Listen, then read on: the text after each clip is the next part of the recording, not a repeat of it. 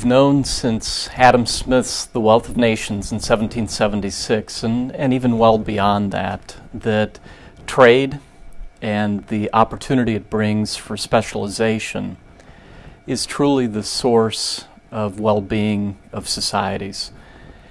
Societies that are more open to trade, whether it's in goods and services or to individuals with talents and entrepreneurial drive, prosper. Ones that are more closed eventually run aground.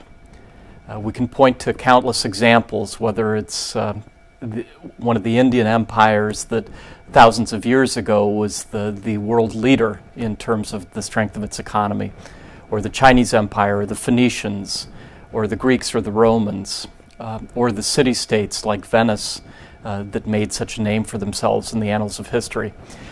And what made them great was fundamentally an openness to trade, specialization, and talent.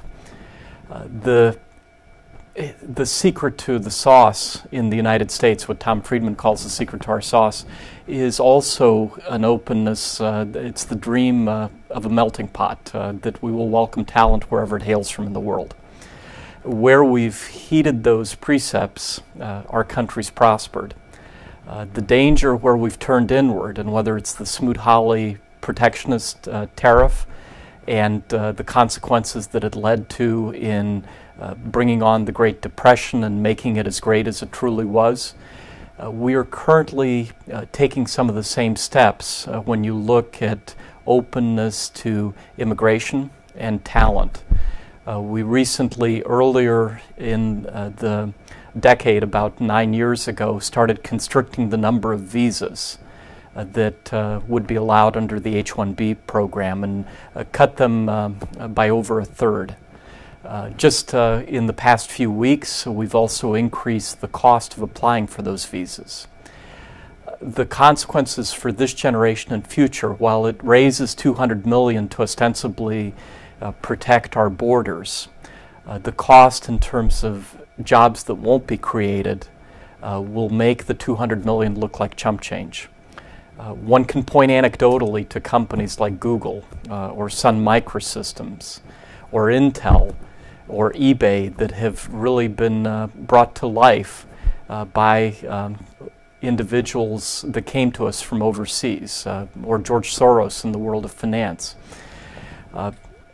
What will happen when we're less likely to attract individuals like that? The Simon School has been very proud of being open to students wherever they hail from around the world, so long as they're willing to make a name for themselves and to contribute and add value to society. We've had individuals such as Eduardo Santola, who's helped run all of M&A for Latin America while at Goldman Sachs, and now with Standard Americas has been the CEO of all of North and South America. Individuals such as Hrinda Silva, who came to us from Sri Lanka and runs a prominent hedge fund out of Los Angeles. Gino Santini, head of strategy for Eli Lilly, who joined us from Italy. That's been the secret to our sauce. Historically, 80% of our international students have stayed in the United States, have been creators of jobs. That percentage now has started, though, to trend downward to 50% as there are more opportunities in places like India and China. The worry for the United States is if we turn too inward and we choose to not remember the lessons of being open to trade and talent, it'll not serve us well over the long run. The latest increase in visa costs is just one example of perhaps well-intentioned as a way to raise additional money, but in the end will be a money loser for this country.